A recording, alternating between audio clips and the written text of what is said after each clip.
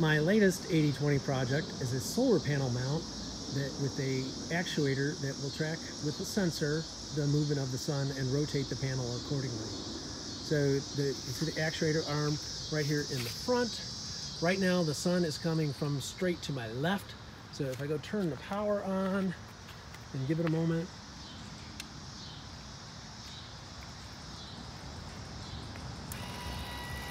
the actuator is going to have to shorten in order to swing the panel over to point at the sun. And it's done. And here I have the solar panel mounted. I'll turn the power on. The sun is from the right.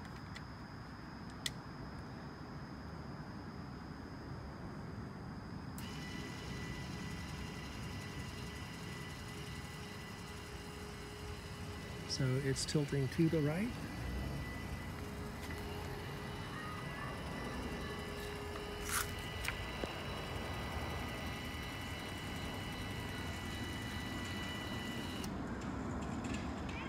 And that's it. I like using the 80/20 T-slot because this allows me to move that actuator clamp left or right to adjust the travel.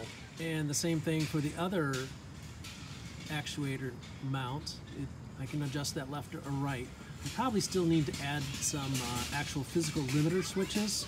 My sensor does support that. The solar panel itself rests on the 80/20 frame and is held in place by this thumb screw here and here.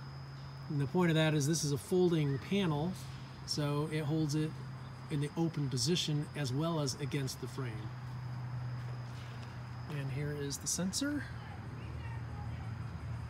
And then behind, my particular controller. These are quite commonly available.